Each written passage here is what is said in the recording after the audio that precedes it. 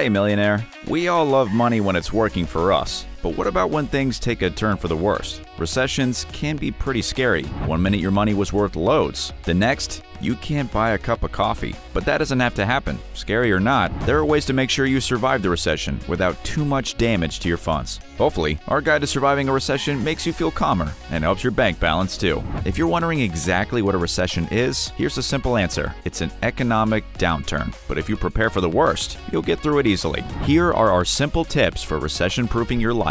You'll thank us later. 7. Save.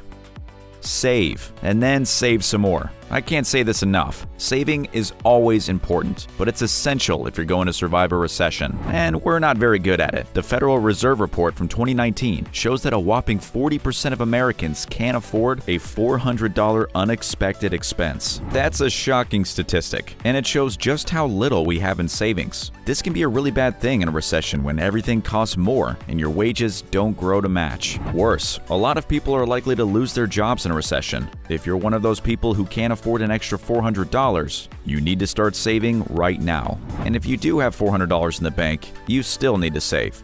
Even rich people save their money in case of emergencies. But how much should you save? As much as possible. But try to put enough money into savings to keep you going for 3 to 6 months without any income. If you're in the US, putting that cash in a Federal Deposit Insurance Corporation insured account is probably your best bet. It means you can access your money easily while also making sure it retains its full value no matter what the economic situation is. You can't predict the future, so you need to be prepared for anything.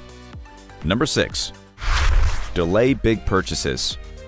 Have you been planning on buying a new house? Or maybe you want to renovate the one you're in already? You might need to put those big expenses on hold for a while. Anything like a new car, a holiday, or that bit of furniture you've been wanting can eat into your savings at the time you need the money most. Do everything you can to avoid these large expenses until the economy starts an upswing again. When there's a recession on the way, it's better to put that money into savings instead. You'll thank yourself later if something goes wrong during the economic downturn, and you have money in the bank to bail you out. Don't forget the value of DIY in the middle of a recession, and you don't need to feel like you're missing out either. If everything goes well and you aren't forced to use that cash, you'll still be able to buy that holiday later, and you'll enjoy it even more because you won't be stressing about spending cash you might really need later. Were you planning on any big purchases? Tell us what they were in the comments, and if you're going to follow our advice. Number 5. Live within your means. If you're thinking you just don't have enough money to put any into a savings account, then you're probably living beyond your means. In other words, you're spending more money than you should be. I know times are tough, but you should start thinking about cutting down on anything you don't need. It might even be time to start thinking about downsizing your house. The more expenses you can cut down, the more money can go into your emergency savings fund. Or, if you're married or living with a partner, think about taking this a step further and living off just one of your wages. This helps in 2 ways. First, the other partner's unused wages can go straight into savings, which will help your emergency fund grow fast. And second, if one of you loses your job, you'll be able to continue spending the way you were before. It makes that kind of problem a lot easier to manage because you won't have to adapt to a whole new lifestyle if something goes wrong. Number 4. Pay off your debts. This is almost essential before a recession. Why? Because recessions can make it hard to cover even your basic daily costs. If you're counting coins to put food on the table, it can be almost impossible to pay your debts too. This means that your debts can quickly spiral totally out of control. Interest rates rise even faster than normal just before and during a recession. So your already big problem can quickly become a disaster. But it won't be if you pay off as much debt as possible before this problem even starts. Make a financial plan to work out how to pay off as much of your debt as possible, and then do it. It's also a good idea to call your creditor and ask for an interest rate reduction. Amazingly, 70% of people who asked for a reduction over the last year were given what they asked. You might just get lucky. And if you have a credit card with a $0 interest rate, it can help to transfer your high interest debt into it. But number 3, no more credit cards. Credit cards can feel like a lifesaver when you're low on cash, but if you want to survive a recession, I advise you to forget you even have one. Of course, $0% interest rate cards are slightly different, but not everyone qualifies for those. If you've just made an effort to pay off your credit card debt, you don't want to start the same problem over again by buying everything with your credit card. If you think essentials are crazy expensive now, just think how much more expensive they'll be when you're paying 30% interest on them. Nobody needs those extra expenses in the middle of a recession. Make sure to buy everything with cash you know you have in the bank to avoid surprises and growing debt. Keeping your credit score high is important in times like this, just in case you need to apply for something like a personal loan or mortgage. The simplest way to keep your score up is to avoid debt. How often do you use your credit card? Let us know in the comments, and keep watching for our last 2 tips on how to survive a recession. Number 2. Find additional income.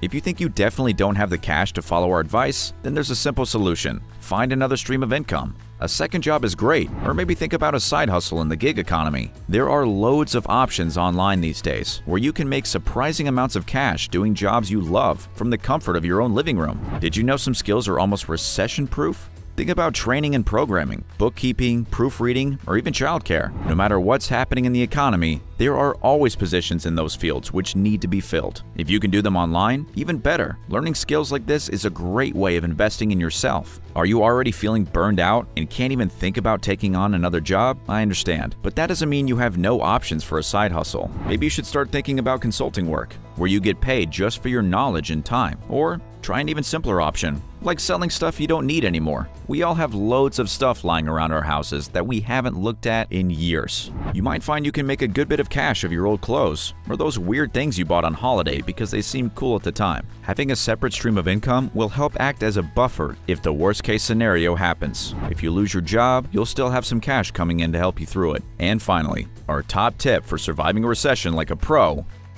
Number 1. Don't panic. The economy is a bit like a yo-yo. It might be heading downward now, but it'll bounce back soon. On average, recessions only last an average of 11 months. You know you can weather that storm. The one thing that really causes panic is investments. You might have invested loads of cash into something that looks worthless now, but it won't be long before they're back on track. As long as you don't sell while the market's down, it's nothing to worry about. And actually, this might sound a little crazy after what we just said, but if you have enough capital, it could be a good idea to start investing in the middle of a recession. That's because the starting price will likely be lower than normal, so you'll be thanking yourself when the economy starts springing back. The same goes for buying property, but maybe not for cryptocurrencies. They're crashing big time right now, and there's no guarantee they'll bounce back. So be careful how you invest, and ensure you have more than enough cash in your emergency fund to see you through the economic storm before you start making big investments.